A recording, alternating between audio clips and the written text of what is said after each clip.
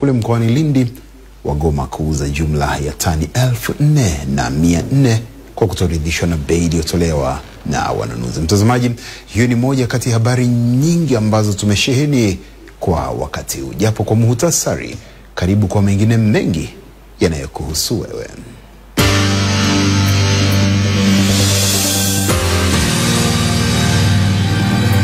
Mkuu wa jeshi la polisi nchini IGP Kamili Siwambura aunda tume kuchunguza tukio la mauaji ya watu wawili waliouawa baada ya askari kutumia mabomu ya machozi na risasi za moto. Upande wa mashtaka katika kesi ya uhujumu uchumi na mkabili Lengai Ole Sabaya wakamilisha upelelezi wa kesi hiyo. Kwa habari za biashara na uchumi kwa usiku huu, serikali yaagiza TT kuendelea kuboresha mazingira ya biashara. Katika habari za kimataifa, waziri wa fedha wa zamani wa Uingereza Rishi Sunak anajiandaa kuwa waziri mkuu mpya wa taifa hilo. Na katika habari za michezo na burudani, kocha wa klabu ya KMC asema mchezo wao na Yanga hautakuwa rahisi.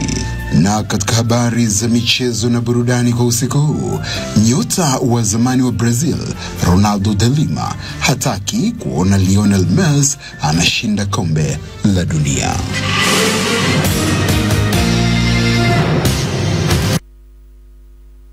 Nikusihi tu popote pale ulipo, endelea kutembelea mitandao yetu ya kijamii. Pia ukipita katika tovuti yetu maridadi kabisa pamoja na Facebook, andika neno Habari Star TV. Mwenyeji wako ni mimi kinara Charles Machugu. Karibu.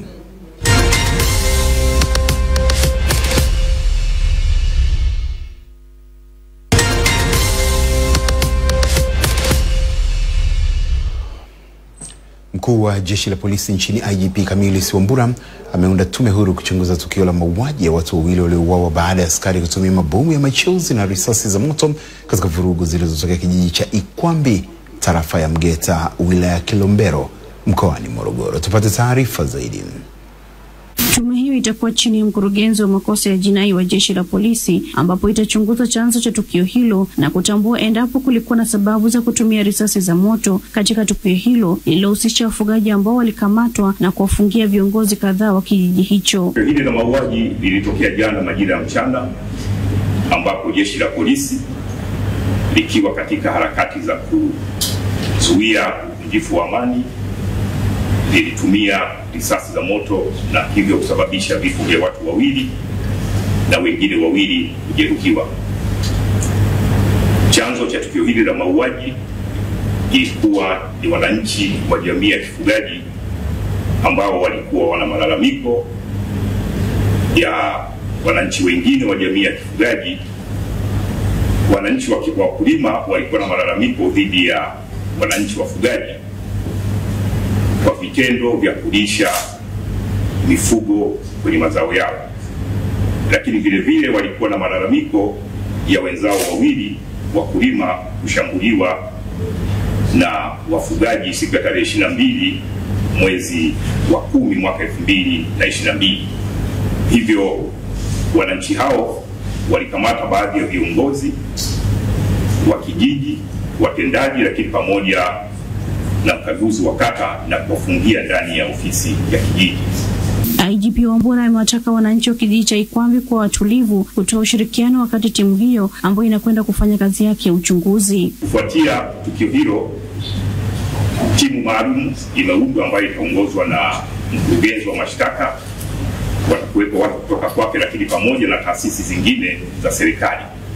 Na madhumuni ya timu hiyo iliyoundwa ni kuweza kuwa na uchunguzi huru ambao utakuja na majibu ya kwa nini tukio hilo limetokea, nini chanzo cha tukio hilo, lakini kikubwa ni je, nguvu iliyotumika katika kudhibiti vurugu hiyo ilikuwa inakwenda sambamba na vurugu yenyewe. Kwa hiyo timu maalum imeundwa na itakwenda kushughulikia jambo hilo. Aidha, mkuu huyo wa jeshi la polisi nchini ametoa maelekezo kwa jeshi la polisi wilaya ya Kilombero, mkoa wa Morogoro, kuhakikisha wanatoa ushirikiano mkubwa kwa timu hiyo ambayo inakwenda kufanya uchunguzi ili ukweli ubainike. Angela Matayo, Star TV, Dar es Salaam. Upande wa mashtaka katika kesi ya hujumu uchumi nambari 2 ya mwaka 2022 na mkabili aliyekuwa mkuu wa wilaya Hai mkoani Kilimanjaro, Lengai Ole Sabaya, umeiambia mahakama kuu utawasilisha hati maalum utakayoipa mamlaka ya kisheria mahakama ya hakimu mkazi wa Moshi kuanza kusikiliza shauri hilo baada ya upelelezi wa kesi hiyo kukamilika. Taarifa zaidi huyu hapa mwanahabari wetu Zefania Renatus. Hivi leo upande wa mashtaka ukiongozwa na wakili Susan Kimaro umedhibitisha mbele ya hakimu mkazi mfawidhi wa mahakama hiyo Salome Mshasha kuwa upelelezi wa kesi hiyo tayari umekamilika na utawasilisha hati maalum kutoka ofisi ya mkurugenzi wa mashtaka nchini DPP, hati ambayo utaipa mamlaka ya kisheria mahakama hiyo ya kuanza kusikiliza shauri hilo. Upande wa utetezi ukiongozwa na wakili Helen Mahuna haukuwa na pingamizi lolote kufuatia kauli ya upande wa mashtaka. Baada ya kusikiliza pande zote mbili, hakimu Salome Mshasha amesema kesi hiyo italetwa mahakamani hapo Novemba 7 ya mwaka huu, na upande wa mashtaka utawasilisha hati zote za mashtaka zinazomhusu Sabaya. Kwa mara ya kwanza Sabaya akiwa na wenzake 4 walipandishwa kizimbani Juni mosi ya mwaka huu wakikabiliwa na shtaka la uhujumu uchumi lenye mashtaka 7. Miezi miwili baadaye Sabaya alisalia mwenyewe katika shauri hilo baada ya wenzake 4 kukiri kosa na baadaye kuhukumiwa kulipa faini ya kiasi cha shilingi milioni 1,50 kila mmoja na kuachiliwa huru. Lengai Ole Sabaya kwa sasa bado anaendelea kukabiliwa na mashtaka 7. Mosi yakihusishwa na vitendo vya rushwa, utakatishaji wa fedha, matumizi mabaya ya madaraka, makosa ambayo amedaiwa aliyatenda huko Bomang'ombe wilayani Hai mkoani Kilimanjaro mwaka 2021. Awali ilidaiwa mahakamani hapo kuwa mwaka 2021 huko Bomang'ombe wilayani Hai, Sabaya akiwa mtumishi wa umma kama mkuu wa wilaya hiyo aliwania kutekeleza lengo la kijinai kwa kutumia mamlaka yake kama mtumishi wa umma na kuwania kujipatia manufaa ya kiasi cha shilingi milioni 30 kama kishawishi kutoka kwa mfanyabiashara RX Elibariki Swai aliyekuwa akituhumiwa kutenda vitendo vya ukwepaji wa kodi. Sabaya amerudishwa rumande hadi Novemba 7 ya mwaka huu. Zefania Renatus, Star TV, Kilimanjaro. Waziri wa mambo ya ndani ya nchi Mhandisi Hamadi Masauni ameliagiza Baraza la Taifa la Usalama Barabarani kufanya uchunguzi wa malalamiko ya wananchi juu ya tuhuma za vitendo vya rushwa zinazoelekezwa kwa baadhi ya askari wa usalama barabarani, hali inayosababisha kuendelea kutokea kwa ajali katika maeneo mbalimbali hapa nchini. Mwanahabari wetu Joyce Ngerangera na undani wa habari hii. Akizungumza katika uzinduzi wa Baraza Jipya la Taifa la Usalama Barabarani jijini Dodoma, Waziri Masauni amesema kikosi cha usalama barabarani kimefanikiwa kupunguza ajali kwa kujenga utamaduni na utii wa sheria bila shuruti kwa madereva. Juhudi hizi ziendelee ili tupunguze ajali kwa kiwango kikubwa. Na juhudi hizi ziende sambamba na kuhakikisha kwamba tunaopewa majukumu kama ambavyo mmesikiza tutekeleze majukumu yetu. Kila mmoja akitimiza wajibu wake, mambo yatakwenda vizuri. Aidha, Waziri Masauni ameongeza kwa kukiagiza kikosi cha usalama barabarani kuhakikisha wanasimamia sheria inayotaka mabasi yote ya abiria kuweka mfumo wa kudhibiti mwendo. Mkitoka hapa leo lisiweko basi hata moja ambalo halina spidi hapa na barabarani. Hayo maelekezo nilishatoa mwisho mwezi wa 9 yawe yametekelezwa kuanzia leo, na kama yapo yote yashikiliwe. Awali mwenyekiti wa baraza hilo ambaye pia ni naibu waziri wa mambo ya ndani ya nchi Jumanne Sagini akabainisha mikakati mbalimbali katika kuhakikisha wanaenda kupambana na changamoto ya ajali za barabarani. Tutashiriki katika kuelimisha watu ili kuongeza uelewa juu ya matumizi salama na sahihi ya barabara, na kwa kweli mafunzo yaliyofanyika wakati wa bunge uliopita, Mheshimiwa Waziri, yalinisukuma kukushauri nawe kuafiki kwamba ikiwezekana baraza la kazi la mawaziri linalowahusisha mawaziri, manaibu mawaziri, makatibu wakuu na manaibu pia wapate mafunzo, kwa sababu uzoefu tulioupata unaonyesha kwamba viongozi wanaokuwa kwenye vyombo vya usafiri ni chanzo kikubwa cha uendeshaji unaokiuka sheria zenyewe za usalama barabarani. Kwa hiyo wakiweza kupata mafunzo yale, huenda ikasaidia sana. Kutoka jijini Dodoma, Joyce Ngerangera, Star TV. Wakazi wa kijiji cha Ikwambi, wilaya ya Kilombero kule mkoani Morogoro, wamesema vurugu zilizoibuka baina yao na askari polisi zilisababisha watu wawili kuuawa. Ni matokeo ya baadhi ya viongozi kukosa uadilifu katika utatuzi wa migogoro ya muda mrefu baina ya wakulima na wafugaji. Mwanahabari wetu Omar Hussein ameangazia kwa undani na hii hapa ni habari yake.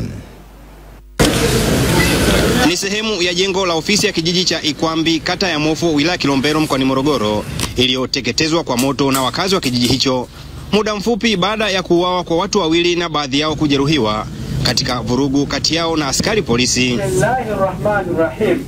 Inadaiwa mapema majira ya asubuhi Oktoba 23 mwaka huu, wakazi hao waliungana kisha kuwakamata baadhi ya wafugaji, viongozi wa kijiji, wakata na askari polisi, kisha kuwafungia kwenye jengo hilo ofisi ya kijiji, wakiwatuhumu kuwa chanzo cha migogoro ya muda mrefu.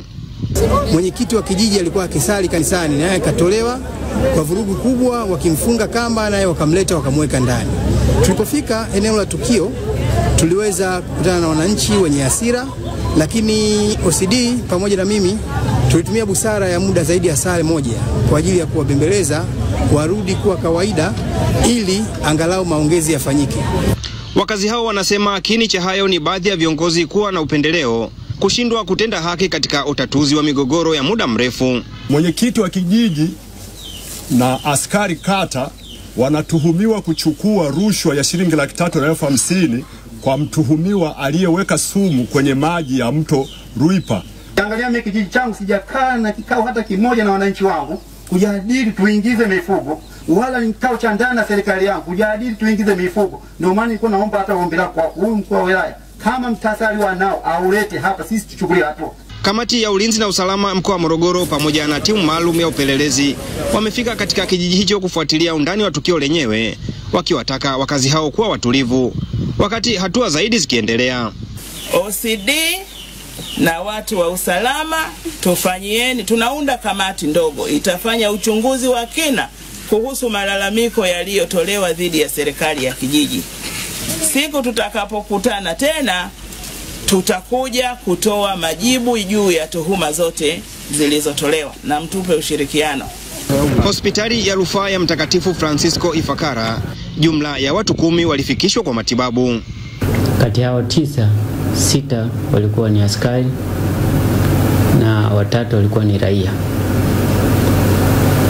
Majeruhi mmoja bado yupo wodini, ambaye alikuja akiwa na jeraha kwenye paja lake. Polisi kama unafika sehemu unasema kuna fujo, unabidi utulize. Sio unakuja unaua raia. Tuliza fujo afu mambo mengine atafuata. Kwa sababu wale walikuja kwa heri, wala mkuja kwa shari. Tayari miili ya waliofariki imekwisha kabidhiwa ndugu kwa taratibu nyingine za mazishi, wakazi hao wakitakiwa kuwa watulivu, wakisisitizwa pia kuachana na tabia ya kujichukulia sheria mkononi. Jumla ya majeruhi 10 walifikishwa hapa katika hospitali ya rufaa ya Mtakatifu Francisco hapa Ifakara kwa ajili ya matibabu. Kati yao 9 walitibiwa na kuondoka, wakiwemo 6 ambao ni askari polisi. Kutoka hapa wilaya ya Kilombero mkoani Morogoro, Omar Hussein wa Star TV. Waziri wa Katiba na Sheria Daktari Damas Ndumbaro ameiomba Jumuiya ya Umoja wa Mataifa UN kuitengea fedha Tanzania kwa ajili ya kukabiliana na kupunguza hewa ya ukaa duniani ili kuweka mazingira salama kuokoa maisha ya viumbe vyote duniani. Taarifa na mwanahabari wetu Yasin Mtunda. Dr. Ndumbaro ametoa kauli hiyo jijini Dar es Salaam katika maadhimisho ya miaka 77 ya Jumuiya ya Umoja wa Mataifa, ambapo amesema mabadiliko ya tabia nchi ni miongoni mwa malengo ya jumuiya hiyo. Amesema Tanzania ni mfano mzuri wa nchi zinazokabiliana na hewa ya ukaa duniani. Jumuiya ya kimataifa ilisaini mkataba wa Paris, na wiki 2 kuanzia leo kutakuwa na mkutano kule Misri kuongelea utekelezaji wa mkataba wa Paris wa kupunguza hewa ya ukaa na kuweka fedha katika wale ambao wanafanya juhudi hizo. Nchi nyingi za Kiafrika hazichafui hali ya hewa sana kama nchi nyingine. Kwa zinahitaji kuungwa mkono kwa kupewa fedha ili waende kutunza mazingira yao. Katika hatua nyingine, Waziri Dr. Ndumbaro ameshiriki uzinduzi wa tovuti ya Kiswahili ya Jumuiya ya Umoja wa Mataifa, ikiwa ni miongoni mwa mikakati ya kuendeleza na kukuza lugha ya Kiswahili katika jumuiya hiyo. Kwa sisi kama nchi, unavyoona Umoja wa Mataifa wanaweka lugha hii ya Kiswahili na chimbuko la Kiswahili ni Tanzania, ni jambo la kujivunia sana, kwa sababu inatoa fursa kwa Watanzania ambao ni wataalamu wa Kiswahili kuweza kufanya kazi zao na kuweka juhudi zao zaidi. Kwa upande wake, mratibu mkazi wa Jumuiya ya Umoja wa Mataifa nchini Tanzania, Zlatan Milisis, amesema jumuiya hiyo imekuwa ikishirikiana na serikali katika kuboresha huduma za afya, masuala ya kijinsia pamoja na uboreshaji wa miundombinu katika ngazi ya kitaifa na kikanda. Jumuiya ya Umoja wa Mataifa imekuwa ikisaidia uanzishwaji wa mafunzo ya madawati ya jinsia nchini kote, kuwalinda wanawake na watoto, kusaidia kuondoa ukatili dhidi ya wanawake na watoto. Tunao furaha sana hadi mwaka huu zaidi ya madawati 400 ya jinsia yameanzishwa nchini. Ni miaka 77 tangu Jumuiya ya Umoja wa Mataifa ilipoanzishwa mwaka 1945 mpaka sasa ina jumla ya mataifa 193, ambapo kauli mbiu ya maadhimisho hayo ni uwepo wa maendeleo yanayozingatia ujumuishwaji wa makundi yote. Kutoka Dar es Salaam, Yasin Tunda, Star TV. Rais wa Burundi Evariste Ndayishimiye ameipongeza Tanzania kwa ushirikiano na upata katika nyanja mbalimbali za kisiasa, kiuchumi pamoja na kijamii na kumshukuru Rais wa Tanzania Bi Samia Suluhu Hassan kwa ushirikiano uliopo baina ya nchi hizo ambao umekuwa na manufaa kwa pande zote mbili. Tupate taarifa zaidi. Rais wa Burundi Evariste Ndayishimiye ametoa shukrani hizo kupitia kwa Mama Salma Kikwete wakati wa kufunga kongamano la 3 la kimataifa la wake wa viongozi wanawake barani Afrika lililofanyika jijini Bujumbura nchini Burundi. Rais Ndayishimiye amesema Burundi kama nchi nyingine za Afrika inakabiliwa na changamoto mbalimbali za afya na lishe kwa wanawake, mama na mtoto, watoto wachanga, vijana na vijana balee, na katika kukabiliana na changamoto hizo mwaka 2020 Burundi ilizindua kampeni ya Zero Utapiamlo kwa lengo la kuunga mkono juhudi za serikali za kuboresha ustawi wa raia wa Burundi. Waambie wa Tanzania wanawapenda sana, na usisahau kumsalimia mama dadangu Samia Suluhu. Najua kwamba na yeye amekutuma uje hapa, tunamshukuru sana. Kwa upande wake Mama Salma Kikwete akizungumza katika kongamano hilo amesema Tanzania imepiga hatua kubwa katika masuala ya afya ya mama na mtoto, na sasa juhudi zinaelekezwa kwa vijana, na hivi karibuni Tanzania imeanzisha mpango kuendelea kuwasomesha watoto wa kike waliopata ujauzito wakiwa shuleni, wakati huko nyuma wanaopata ujauzito wakiwa shuleni walifukuzwa shule. Hivi majuzi Tanzania imebatilisha marufuku iliyodumu zaidi ya nusu karne, yani zaidi ya miaka 50 ya kuwafukuza shule na kuwakataza wasichana waliopata mimba wakiwa masomoni kurejea mashuleni na kuendelea na masomo. Aidha, Mama Salma Kikwete ameomba wajumbe kutoka mataifa mengine ya Afrika kutembelea Tanzania na kujifunza uzoefu wa maendeleo ya Tanzania yaliyofikiwa nchini ili aweze kutumika kama shamba darasa kwa nchi nyingine za Afrika na kuhimiza ushirikiano wa kimataifa katika kukuza afya na lishe kwa wanawake, watoto wachanga, watoto na vijana. Serikali ya Tanzania pia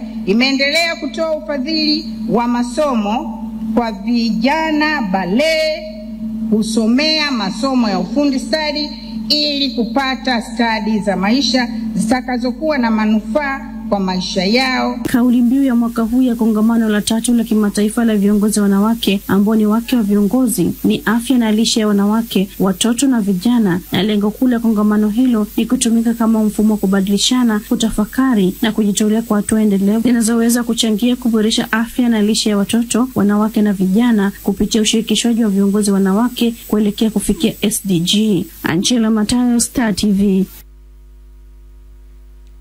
Wakati serikali ikiwa kwenye mchakato wa kufanya maboresho ya mitaala ya elimu nchini, imeelezwa kuwa elimu ya watu wazima haisohusishwa kwenye maboresho hayo kwa madai kuwa imezingatia mafunzo na nadharia ya vitendo tangu kuanzishwa kwake. Na Ishoni Makeseni toka jijini Dodoma na undani wa habari hii. Ni muda wa miongo 4 sasa tangu elimu ya hiari kwa watu wazima iundwe chini ya sheria ya bunge namba 12 ya mwaka 1975. Mkurugenzi wa taasisi ya elimu ya watu wazima Dr. Michael Ngumbi akasema rais wa kwanza hayati Mwalimu Nyerere ndiye mwanzilishi mkuu wa elimu hiyo kwa dhamira ya kujengea jamii uwezo wa kifikra juu ya kukabili adui umaskini, maradhi na ujinga. Ni katika muktadha huo ndipo taasisi ya elimu ya watu wazima ilipoanzishwa. Tunapoelekea miaka 61 ya uhuru wa Tanzania, taasisi ya elimu ya watu wazima imebaki imara na inazidi kuimarika na inaongeza wigo wa kutoa elimu kulingana na uhitaji wa elimu ya watu wazima nchini. Tukumbuke kwamba elimu ya watu wazima imekuwa na mchango chanya kwa sababu imekuwa ikimpa mwanafunzi maarifa, ujuzi na teknolojia ambayo inamwezesha kijana na mtu mzima kutatua changamoto za maisha. Kwa mwaka huu wa fedha, taasisi ya elimu ya watu wazima imetengewa zaidi ya bilioni 15 ili iendelee kuimarisha shughuli za kuisaidia jamii ya watu ambao hawakubahatika kupata elimu kwa mfumo rasmi. Taarifa hiyo ikiwa imetolewa katika muendelezo wa mikutano ya vyombo vya habari na taasisi tofauti za serikali, ikawa zamu ya bodi ya nafaka na bidhaa mchanganyiko ambayo imeendelea kuwahakikishia Watanzania hali ya usalama wa chakula nchini. Mkurugenzi mkuu wa bodi hiyo Dr. Anslim Moshi akasema hivi karibuni taasisi moja ya kimataifa ilichunguza hali ya usalama wa chakula kwa baadhi ya nchi duniani, ikabaini nchi nyingi zitakuwa hatarini kwenye eneo hilo, ingawa Tanzania sio miongoni mwao. Lakini Tanzania imeonekana kwamba ni green, ina chakula cha kutosha. Kwa pamoja na hizi hali inavyoendelea, sisi kama nchi tuko salama sana. NFRI ni taasisi ambayo inahifadhi chakula kwa ajili ya kutuhami wakati wa njaa. Ina chakula cha kutosha. Kwa hiyo kama tatizo lolote litokea NFRI watamwaga chakula sokoni. Bodi ya nafaka na mazao mchanganyiko ina jukumu la kukuza sekta ya kilimo kwa namna ya kiushindani na kusaka masoko ya uhakika kwa wakulima nchini, miongoni mwa majukumu mengine yanayokabili bodi hiyo. Naishoki Makeseni, Star TV Dodoma. Wazazi wilayani Musoma mkoani Mara wametakiwa kwa mstari wa mbele kuchangia chakula shuleni ili kutokomeza utoro na tatizo la udumavu wa akili linalosababishwa na watoto wengi kufeli masomo wakati wa kuhitimu elimu. Habari zaidi na Sadik Hunga. Ukosefu wa chakula shuleni ni kati ya mambo yanayotajwa kusababisha uwepo wa matatizo ya udumavu wa akili na utoro wa wanafunzi wanaosoma katika shule mbalimbali nchini. Akielezea athari zitokanazo na watoto kutokula kwa wakati, afisa afya kata ya Nyasho Benedetta Mkama anasema tatizo hilo ndilo chanzo kikuu cha udumavu wa akili na wanafunzi kutokushika masomo yao.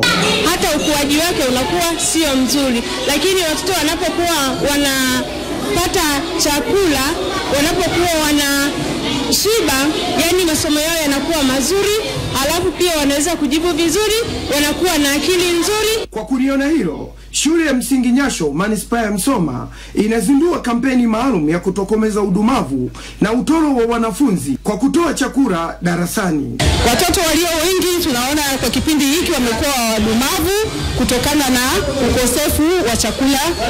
Kama tunavyofahamu, lishe ni afya. Lishe inawezesha pia wanafunzi wanapokuwa shuleni aweze kuwa imara. Naamini katika shule yetu ya msingi ya Nyasho zoezi hili litafanyika vizuri na tutaongeza ufaulu, kwa sababu watoto wetu kisaikolojia, chakula na kiakili itakuwa imeimarika zaidi. Akizindua kampeni ya chakula na lishe shuleni hapo, mdau wa maendeleo kata ya Nyasho Mwalimu Fatuma Adamu amewataka wazazi kuchangia upatikanaji wa chakula shuleni. Mradi ya lishe mashuleni ilitolewa na Wizara ya Elimu, Sayansi na Teknolojia. Kwa hiyo shule zote zina huu mpango, ila naona Nyasho wameamua kuzindua leo siku ya mpango wa chakula na lishe katika shule mbalimbali nchini. Ni mkakati wa serikali kupitia Wizara ya Elimu kuhakikisha ufaulu unaongezeka na kuondokana na tatizo la utoro na udumavu wa akili kwa watoto. Sadiki Unga, Star TV, Mara. Chama cha Mapinduzi CCM wilaya ya Kwimba kimewataka wanachama wake kujenga mshikamano katika kusimamia utekelezaji wa ilani ya uchaguzi, ikiwa ni mojawapo ya malengo yao katika kuisaidia serikali iweze kutumikia wananchi pasavyo. Taarifa zaidi na mwanahabari wetu. Hapa ni kikao kazi cha wajumbe wa mkutano mkuu wa wilaya pamoja na wajumbe wa mkutano mkuu taifa wa Chama cha Mapinduzi CCM wilaya ya Kwimba mkoani Mwanza. Wametika hapa wakiongozwa na ajenda kuu ya kuipongeza serikali chini ya Rais Samia Suluhu Hassan kufanikiwa utekelezaji wa ilani. Kupitia kikao hiki imewekwa bayana dhamira ya dhati ya serikali kupambana kutekeleza yenye kuelekezwa na ilani ya chama na kukamilisha, na hivyo ina neno sasa ni muda mwafaka kwa wanachama wa CCM kujenga mshikamano wa kusimamia na kuelezea mema kwa wananchi. Chama cha Mapinduzi kimepata watu imara watakaoenda kufanya kazi ya Chama cha Mapinduzi. Mkaendelee kushirikiana na mwenyekiti wenu ili tupate kuendeleza chama chetu na kuendeleza nchi yetu. Tuna kazi moja ya kuisimamia ilani ya Chama cha Mapinduzi. Katika kata zetu, Mama Samia amemwaka pesa nyingi sana. Naombeni viongozi wa chama na serikali, waheshimiwa madiwani, viongozi wote mlioko kule, kasimamieni zile fedha za miradi ya maendeleo. Hata hivyo, wilaya ya Kwimba inashuhudiwa kuendelea kutekeleza miradi kadhaa na kwa ufanisi kiasi cha kutimiza adhma ya kutatua kero zenye kuwakabili wananchi. Tumepokea fedha sasa kwa ajili ya ujenzi wa madarasa 112 ya sekondari. Tumepokea kiasi cha shilingi bilioni 2.240. Hayo ni madarasa ya kidato cha kwanza, elimu bure inatema, na kwa kweli mkae mkao wa kusubiri tu. Mkitupa umoja, mkitupa ushirikiano, mkakubali na hayo makundi kuyavunja, naamini tutafanya kazi kubwa ambayo haijawahi tokea ndani ya wilaya ya Kwimba. Chama hiki kinajipambanua kuhusu usimamizi bora wa miradi mbalimbali ya maendeleo, wakati huu ambapo CCM imetoka katika uchaguzi wa viongozi wa wilaya, lakini pia ikijiandaa kupata viongozi madhubuti wa mikoa na baadaye uchaguzi wa serikali za mitaa mwaka 2024. Sudi Shaban, Star TV, Mwanza. Endelea kutembelea tovuti yetu maridadi kabisa kuandika neno habari Star TV, pia kupitia Facebook. Mwenyeji wako ni mimi kinara Charles Machugu. Tuende katika mapumziko ndani ya dakika 4, baada ya hapo nitarejea.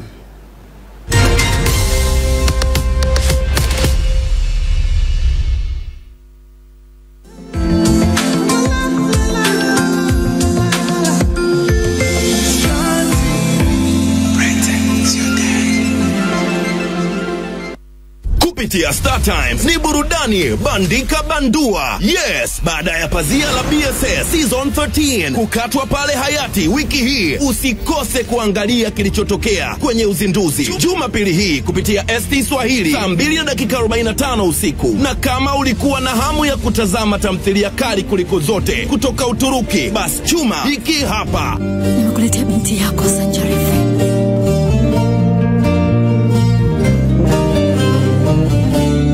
Ambassador's Daughter inayokuja kila siku ya saa 3 usiku baada ya Mr. Right wote kukosa bebes wiki iliyopita. Lakini mimi hapa kakaangu, kwa kweli mimi mwanaume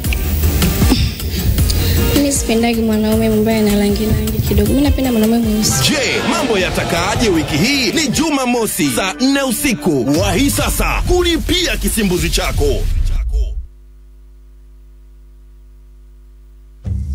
Kutokana na mlipuko wa ugonjwa wa Ebola katika nchi ya jirani, serikali kupitia Wizara ya Afya inawatangazia wananchi wote kuchukua tahadhari dhidi ya tishio la ugonjwa huo. Ebola ni ugonjwa hatari unaosababishwa na virusi vya Ebola. Dalili za ugonjwa wa Ebola ni pamoja na homa kali ya ghafla, kulegea kwa mwili, maumivu ya misuli, kuumwa kichwa na vidonda kooni. Mara nyingi dalili hizo hufuatiwa na kutapika, kuharisha na vipele vya ngozi. Baadhi ya wagonjwa hutokwa na damu sehemu za wazi za mwili kama vile machoni, puani, masikioni, mdomoni na njia ya haja kubwa na ndogo. Ugonjwa wa Ebola unaweza kuzuilika kwa kuzingatia yafuatayo: epuka kugusa damu, mate, matapishi, kamasi, machozi, mkojo, kinyesi na majimaji mengine yanayotoka mwilini mwa mtu mwenye dalili za Ebola. Epuka kugusa au kula wanyamapori kama vile popo, nyani, sokwe, tumbili na swala au mizoga yao. Nawa mikono mara kwa mara kwa maji tiririka na sabuni. Ukihisi mojawapo ya dalili za Ebola, nenda haraka kwenye kituo cha huduma za afya. Vile vile, toa taarifa haraka kwenye ofisi ya serikali ya mtaa, kijiji au kata unapo mtu mwenye dalili za Ebola, au piga simu nambari 199 bure. Kumbuka, ugonjwa wa Ebola haupo nchini Tanzania. Hata hivyo, kutokana na mwingiliano mkubwa wa kiuchumi na kijamii uliopo baina ya Tanzania na nchi jirani yenye mlipuko wa ugonjwa huu, ni muhimu kuchukua tahadhari ili kuzuia Ebola isiingie nchini. Ujumbe huu umetoka kwako na Wizara ya Afya kupitia Idara ya Kinga, kitengo cha elimu ya afya kwa umma. Je, unajua kwamba Watanzania 33,000 wanakufa kila mwaka kutokana na sumu ya moshi wa kuni na mkaa? Sumu hii inasababisha magonjwa ya kupumua pale inapoingia wakipika kwa kutumia nishati chafu kama kuni na kadhalika. Wizara ya Nishati imeandaa mjadala wa kitaifa wa nishati safi ya kupikia utakaofanyika tarehe 1 na 2 Novemba jijini Dar es Salaam. Mjadala huu utaongozwa na Mheshimiwa Rais Samia Suluhu Hassan pamoja na wadau mbalimbali ili kujadili na kuweka mikakati ya kuwezesha upatikanaji wa nishati safi ya kupikia kwa Watanzania wote. Shiriki kwa kutoa maoni yako kupitia vyombo vya habari. Kuhudhuria moja kwa moja ukumbini, jiandikishe kupitia www.cleancooking.co.tz au piga simu namba 0800750203 bure, 0800750203 bure. Nishati safi ya kupikia kwa Watanzania wote.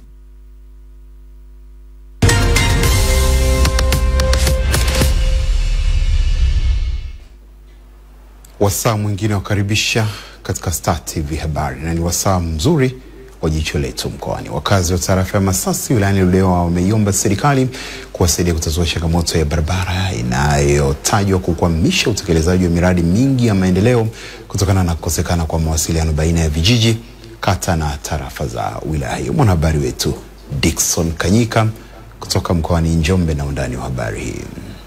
Barabara zilizopo zinazounganisha baina ya vijiji, kata na tarafa za wilaya ya Ludewa zinatajwa kuwa na changamoto ya kutopitika, hususan kata ya Masasi ambako kunatajwa kushindwa kutekelezwa kwa miradi mingine kutokana na changamoto ya kukosekana kwa barabara imara. Kina mama wajawazito wanapotaka kujifungua, gari kutoka Ludewa kufika kijijini kwetu ilikuwa kazi. Barabara ya kutoka Lihagule kuelekea Kiyogo ni changamoto kubwa,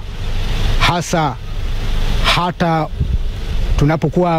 wanapokuwepo wagonjwa. Hata hivyo, tayari serikali imeanza kuchukua hatua za haraka kutatua changamoto hiyo, kuanzia kata ya Masasi ambako mkandarasi anatajwa kuwasili kuanza utekelezaji wa ujenzi wa barabara, na kisha maeneo mengine yenye uhitaji wa haraka yatafuatia. Lihagule, Kiyogo, Masasi tunatekeleza kilomita 10. Kwa hiyo mkandarasi tumekuja naye na kwamba mitambo hii tunategemea, na kwa ahadi zake mkandarasi kwamba kesho kutwa mitambo itakuwa hapa. Kando na changamoto ya barabara, shida nyingine inayoorodheshwa kuwapa ugumu maisha wakazi wa Masasi ni changamoto ya upatikanaji wa maji safi. Hali hii inawalazimu kusafiri umbali wa zaidi ya kilomita 4 kufuata maji mto Ruhuhu ambao unatajwa kuwa chanzo cha vifo vingi vinavyotokana na kuliwa na mamba. Watu wanaenda kubeba maji kule ambapo na kilomita zaidi kama 4 kichwani. Sasa mpaka kuja kukizi mahitaji ya familia kwa ujumla, aise inachukua kitambo sana. Maji hatujapata mitaa mingine, na changamoto katika homa hizi watu wakipata matatizo. Kwa hiyo ilikuwa kazi sana kuna hii kupata huduma. Mbunge wa jimbo hilo Joseph Kamonga amesema tayari amekwisha kuchukua hatua za haraka kuwasilisha kero za wakazi wa Ludewa serikalini, na kwa asilimia kubwa tayari zimeanza kupewa ufumbuzi. Kampuni ya Boimanda ambaye amepewa kazi ya kuchonga barabara, kuitengeneza tuta vizuri na kuweka kifusi kwa urefu wa kilomita 10, na mwaka wa fedha kwa huku wamepata milioni 600 kuboresha mradi wa Lifua Manda. Kwa kazi inafanyika, na hapo kuna tenki linajengwa kijiji hiki na tenki jingine litajengwa huko Kiyogo ili wananchi waweze kupata maji ya kutosha. Hadi sasa miradi mbalimbali ya barabara na maji inatajwa kuanza kutekelezwa baada ya kupokea fedha kutoka serikali kuu, huku wakazi wa wilaya hiyo wakiombwa kutoa ushirikiano kwa wataalamu wanaoendelea kutekeleza miradi hiyo kuanzia kwenye ulinzi wa vifaa. Dickson Kanyika, Star TV. Punde ni habari za biashara na uchumi. Hii ni Star TV.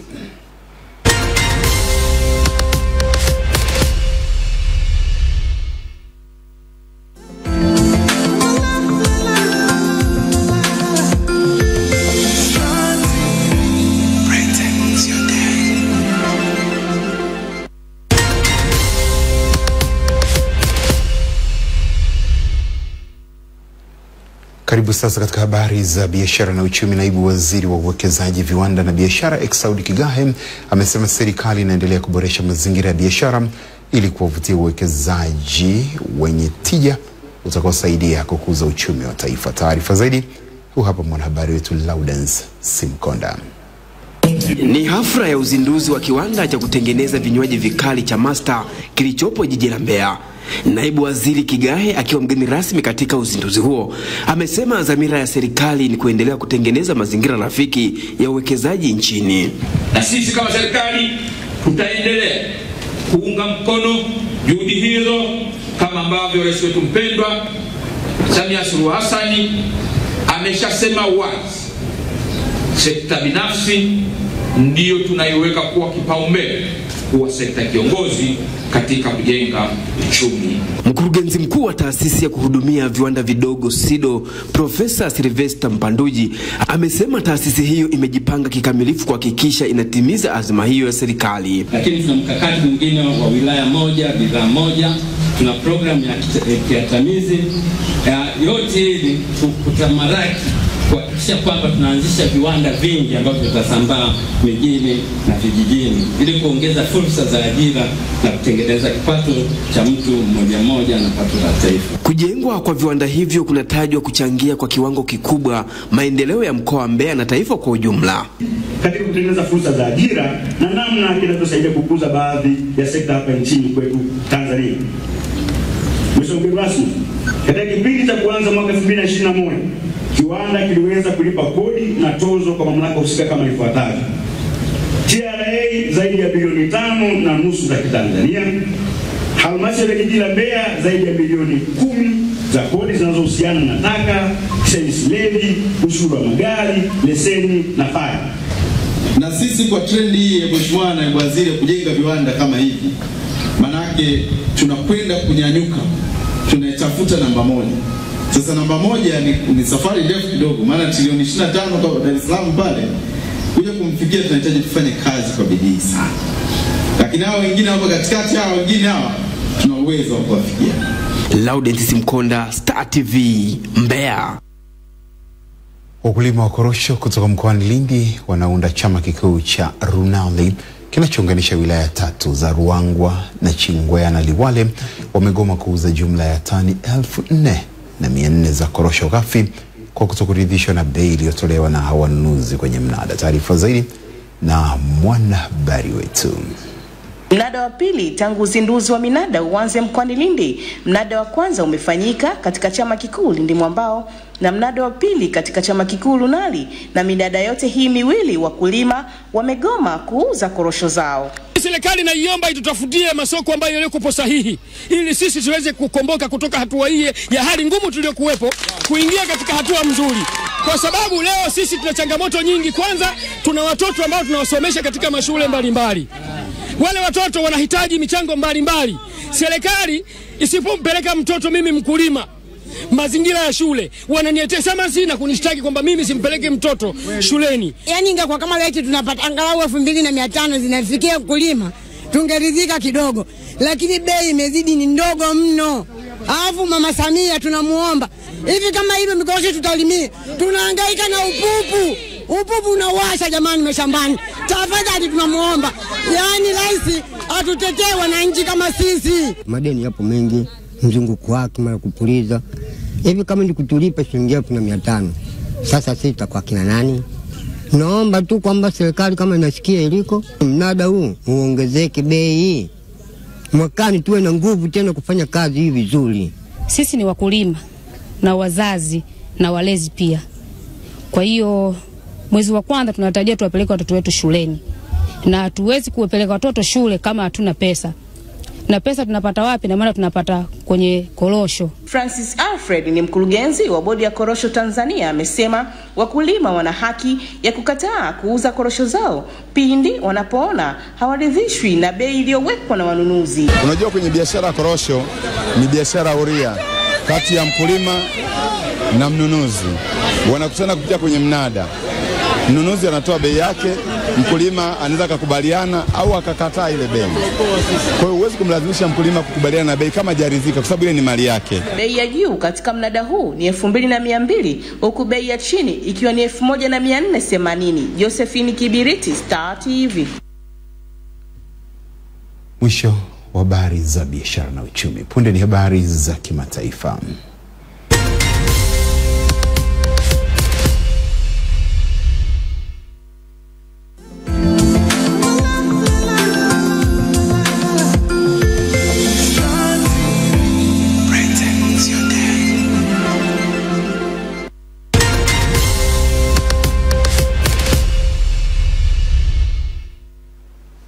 Waziri wa fedha wa zamani wa Uingereza Rishi Sunak anajiandaa kuwa waziri mkuu mpya nchini humo baada ya mpinzani wake katika kinyang'anyiro hicho Bi Penny Mordaunt kujiondoa. Grace Meleo na undani wa habari hii. Sarakasi za kuijaza nafasi ya uongozi mkuu ndani ya chama cha kihafidhina nchini Uingereza inaendelea baada ya kiti alichokuwa amekalia Liz Truss kusalia wazi kufuatia kujengwa kwake wiki iliyopita. Wawaniaji wa kuijaza nafasi hiyo walikuwa watatu, akiwemo waziri mkuu wa zamani Boris Johnson, Rishi Sunak na Penny Mordaunt. Johnson amesema licha ya uungwaji mkono wa kutosha aliyoupata, nchi na wanachama chake cha Conservative zinahitaji mshikamano. Johnson alirudi nyumbani kutoka likizo katika maeneo ya Caribbean kujaribu kupata uungwaji mkono wa bunge 100 ili kuingia katika kinyang'anyiro cha kurithi tena nafasi ya waziri mkuu iliyoachwa wazi na Liz Truss. Boris aliungwa mkono na wabunge 102 lakini alishindwa kumshawishi Sunak na mwenzake Penny Mordaunt kuja pamoja kwa maslahi ya taifa. Rishi Sunak aliye na miaka 42 na aliyewahi kuwa waziri wa fedha ana nafasi nzuri ya kuwa waziri mkuu mpya wa Uingereza. Akifanikiwa atachukua nafasi ya Truss aliyelazimika kujiuzulu baada ya sera zake za kiuchumi kusababisha wasiwasi katika masoko ya fedha. Tukiangazia nchini Ukraine. Tangu kuanza kwa mashambulio ya Urusi nchini Ukraine mwishoni mwa Februari 24, waziri wa ulinzi wa Urusi Sergei Shoigu ameelezea hofu yake kwa wenzake wa Uturuki na Ufaransa na kukemea hali ya Ukraine ambayo ina mwelekeo wa kuongezeka uhasama bila kudhibitiwa. Shoigu ameonyesha wasiwasi wake kuhusu uwezekano wa uchochezi unaofanywa na Ukraine kwa kutumia silaha kali zaidi za nyuklia. Marekani, Uingereza na Ufaransa pamoja zimetupilia mbali madai ya Urusi kwamba Ukraine inajitayarisha kutumia mabomu ya sumu, huku zikionya Moscow dhidi ya kutumia kisingizio cha aina yoyote kutanua mgogoro kati ya mataifa hayo mawili. Mazungumzo haya yanakuja wakati Urusi ikikabiliwa na mashambulizi makubwa ya Ukraine na kushutumu ongezeko kubwa la ufyatuaji mabomu kutoka Ukraine kwenye maeneo kadhaa ya mpaka wa Urusi. Rais wa Ukraine Volodymyr Zelensky ameyakosoa madai ya Urusi akisema ni njama ya Moscow kuishambulia kama ilivyofanya katika vita vilivyodumu miezi 8 sasa, huku akisema dunia lazima itoe majibu ya haraka juu ya madai hayo.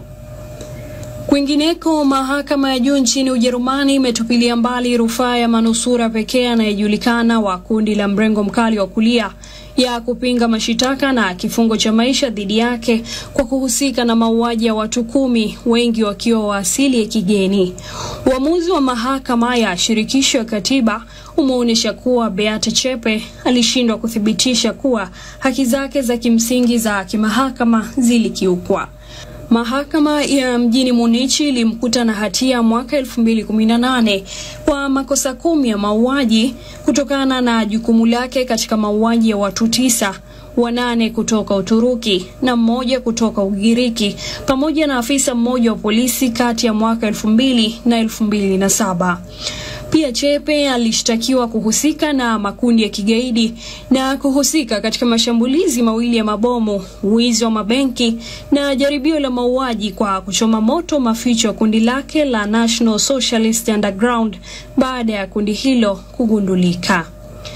Tutamatishe kwa habari hii. Watu Watu 60 wameuawa wakiwemo wanamuziki na wasanii kufuatia shambulio la angani katika tamasha moja kwenye jimbo la Kachin nchini Myanmar. Shambulio hilo linadaiwa kufanywa na jeshi lililoipindua serikali ya Aung San Suu Kyi. Tamasha hilo kaskazini mwa Myanmar liliandaliwa kuadhimisha miaka 62 ya kuasisiwa kwa shirika la uhuru wa watu wa Kachin KIO, ambalo ni kundi lililo na nguvu la watu wanaotaka kujitenga. Kundi hilo limekuwa likipambana na jeshi la Myanmar kwa miongo kadhaa na kukosoa mapinduzi ya kijeshi iliyofanywa mwaka uliopita. Shambulio hilo lililotekelezwa kupitia ndege 3 za kijeshi lilisababisha mauaji ya waimbaji mashuhuri wa jamii ya Kachi akiwemo Aural na Galau ya Ulwi. Myanmar imekuwa katika mgogoro wa kisiasa tangu jeshi la taifa hilo lilipochukua madaraka Februari mosi mwaka wa 2021.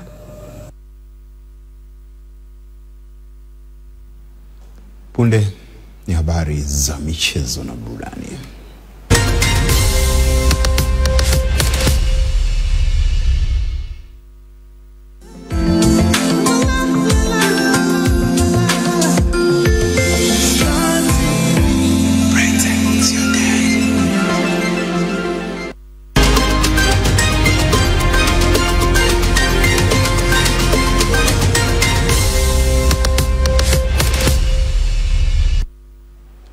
Wasao kujuza habari za michezo na burudani. Kocha mkuu wa kikosi cha KMC Hitimana Thierry amesema kitendo cha klabu ya Yanga kuruhusu bao kwenye michezo yake kadhaa iliyopita hakufanyi kuwe na urahisi kwenye mchezo wa ligi kuu Tanzania bara utakaokutanisha wawili hao Jumatano hii kwenye uwanja wa Mkapa jijini Dar es Salaam. Mwanahabari wetu Leonard Nyoni huyu hapa anatujuza undani wa habari hii.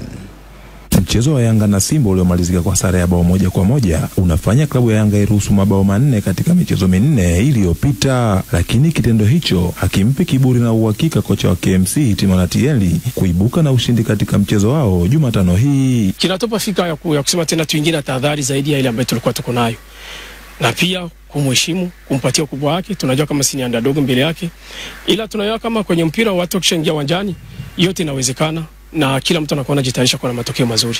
Basi naamini kama tunashukuru Mwenyezi Mungu kuona kwa kikosi kwa sasa tuko vizuri. Anasema wanaingia katika mchezo huo wakiwa timamu pasi na kuwa na namba kubwa ya majeruhi. Hatuna majeraha nyingi isipokuwa ni wachache, lakini naamini wale wetu tutaingia uwanjani tutapana kile ambacho tuko nacho ili tupate kupata matokeo mazuri. Sisi mechi zote tunaandaa kama finali kwetu kwa sababu lengo letu kubwa sana ni kuzidi kwenda sehemu nzuri ili timu iwe vizuri zaidi. Kuelekea mchezo huo, uongozi wa klabu ya KMC unasema hauoni haja ya kuahidi chochote wachezaji kwani wanajua wajibu wao pindi wanapokuwa uwanjani. KMC ni timu kubwa. So timu kama watoto wanahitaji nguo ya Christmas. Sisi siku zote Mheshimiwa Mstahiki Meya Songoro Mnyonge, mama yetu mkurugenzi wetu Hanifa Suleiman Hamza, mkuu wetu wa wilaya Godwin Gondwe, mwenyekiti wetu wa timu Mheshimiwa Heri Misinga wamekuwa wakihamasisha wachezaji wafanye vizuri. Na wachezaji wetu hawashindi mchezo kwa sababu wanaidiwa hela.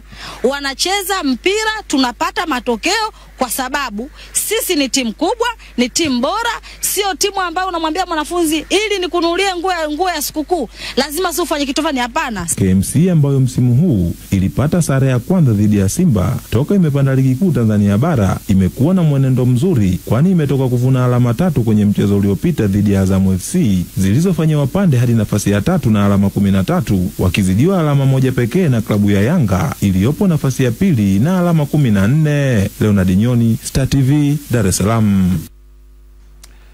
Kutumia matamasha ya michezo kwa kuhamasisha masuala mtambuka katika jamii haswa katika sekta ya afya inatajwa kuwa njia madhubuti inayosaidia kujenga uelewa juu ya masuala mbalimbali kwa wanajamii. Taarifa zaidi na Sharifa Suleiman. Mile for Mother Run ni mbio zinazofanywa kila mwaka na shirika la Jepaigo kuona ni kwa namna gani wanasaidia afya kwa kina mama na watoto kwa kuchangishana kupitia mbio hizi. Jamal Omar ni mkurugenzi wa fedha wa shirika hilo, anaeleza lengo la kufanya tamasha hilo la michezo lililoakisi mbio za kilomita 5 na kilomita 10 katika sekta ya afya ya mama na mtoto, especially kwa Tanzania. ni kwamba kumekuwa na mambo mbalimbali, upungufu wa huduma mbalimbali katika sehemu mbalimbali zinazohusiana na mambo ya afya, mambo ya lishe, kama ulivyoona Mheshimiwa Rais alivyosema last time alipokuwa anaingia mikataba pamoja na wakuu wa mkoa na wakuu wa wilaya.